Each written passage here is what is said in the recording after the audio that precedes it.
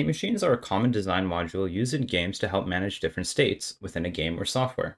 State machines are very widespread and not only organize your game's control flow, but also make debugging easier and code base scalable. But the question remains, what is a state machine, and how do we make one?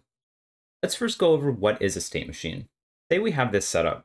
We have a player, and this player has several functionalities, like being idle, moving, and attacking. Note that alongside that, we can also accept user input. In the world of state machines, we can simply store all the functionalities of said things into their own respective states. So, the idle animation would happen only if we're currently in the idle state, whereas the running animation or movement itself would happen if we're in the running state. Here's the question for you. Where would we store the attack logic or functionality? That's right, the attack state. Okay, now that we have all the states, another problem arises, which is, how do we change states?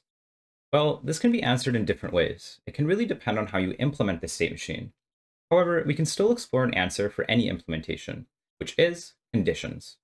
In order to change from one state to another, we generally will have a condition.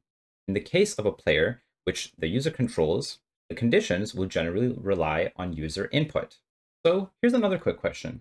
If we implemented a state machine for an AI, what would be a condition for an AI to change states? A, Area 2D, B, Raycast 2D, or C, Animation Player.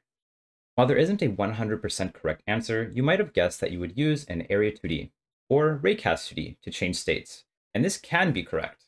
These kind of nodes can allow us to automatically detect things and be able to change states depending on what's happening around it. Now back to the original question, how do we implement a state machine? Well, why don't we hop into Godot and take a look at how we can do that using an example. All right, so inside of Godot, I just have a very simple platform setup with a static body. I have already set up all the animations for the animated sprite. So I'm not going to go through how to do that. If you want, I have some videos on that down below in my channel, so go check those out. And then in the script itself, I'm just simply using the template, so I could even reattach it. It's the basic movement template. And you can see here that here is my code. And now let's take a look at this code in general, because a lot of this allows us to do things, right? So what is happening? Well, first we have gravity, we have the jump, and then we have movement. Now the movement and idle happen together, right? So we have the idle right here and the movement right here. Now, if I want to set up a state machine, what we can do first we can set up the actual states by setting up an enumerator. Now this is quite common, and this is something that I wouldn't do, but it is a simple way of putting it all into one script. Now there's many other ways of implementing state machines, and I have a more in-depth video down below that maybe I'll put in the description. So go check that out. But the basic idea is that we will keep the current state of whatever we're in this variable called state, and by default, I'm going to set it to states, or to the idle. All right. Additionally, we're going to also load our animated sprite, so that way we can play some animations later. Now, what I'm going to do is I'm going to remove all this right here, and I'm going to now call two different functions. These functions are going to be called handle state transitions and then perform state actions. The one will help us handle the conditions to change states, and this one that will perform the actions for us. All right, so let's take a look first at the handle state transition, and then let's just pass, and then what I'll do here is I'll also add the function perform states and pass as well, so I get rid of the error. Next up, the condition to change from idle to jump. If I want to change from idle to jump, you can imagine what I can do is simply add a input state. And we can do this by adding an input check. So if input is action just pressed, UI accept, then I will change my state to jumping. Now you might be wondering, why are we doing the velocity here? Why aren't we doing it here? Well, unfortunately, the velocity gain of a jump is only happening one time. It only happens when I click. So I can't be doing this in a delta function where it's called every frame. So we have to do it one time when I click the UI accept, and that's it. So that is where I will do it right before I switch states, or as I switch states, I suppose. Okay, now that is from idle to jump. What else do we need? Well, I'm going to need a direction, so we can get this direction that we had before. So we'll get the UI left and UI right with a direction. Now, what I can do is very similarly to before, if direction is not equal to 0, what I can do is I can simply change the state to moving. Now, if we're in the moving state, that's where we can, do moving things. But what else? Well, we can also add an else statement or an if else statement where if we're on the floor and I'm not in the jumping state, then I can set my state to idle, right? Because before you had an else statement, but that didn't really work because, well, what if I'm moving, but I'm in the air? I don't want to go into the idle state. That doesn't make sense.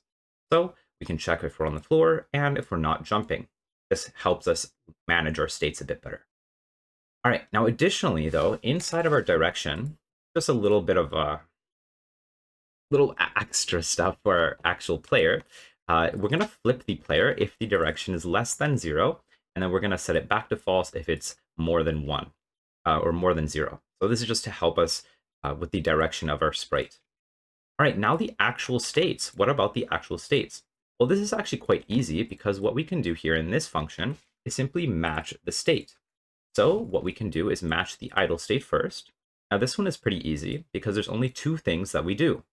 First, we can play the idle animation by doing animated sprite.play idle, and then we can also move our velocity x to 0. Now we can move it towards 0, or we can just set it to 0, whatever you'd like. All right, now we have the moving state.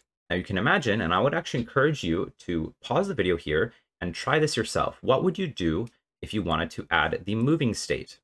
Well, I would add the moving state as a match function here, and then we can add the moving functionality.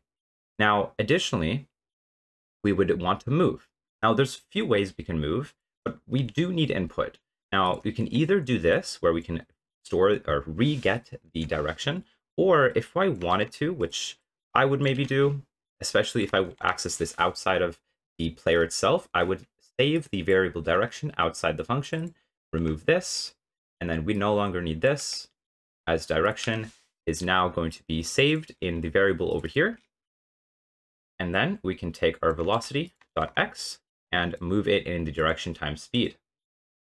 All right, and the last part we'll need is the jumping state.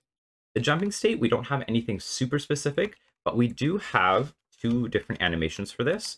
So I can check to see if my velocity.y is greater than 0.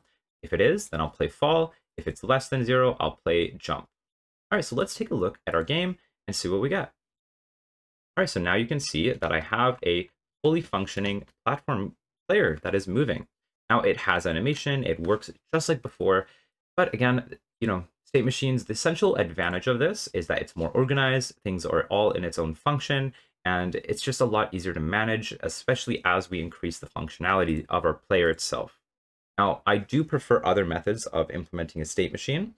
Specifically, because we're using Godot, there's some advantages that we can take big advantage of. But I do have another more in-depth video of that, so definitely check that out. And if you guys enjoyed this video and its explanations, definitely check out my channel, hit the subscribe button down below, like, share, and comment this video. It really helps, even if, you don't have any other ways of helping. Just hit the sub button down below, like, share, and comment. Additionally, I also have a subscriber list for emails. Every Sunday, I send out a weekly challenge, which I think is pretty fun, and I try to make it pretty engaging and challenging sometimes. If you guys want to check that out, the first link down below in my description will be the subscriber email list to subscribe to that. So definitely check that out. And yeah, hopefully I'll see you guys in the next challenge in the future. So bye-bye for now.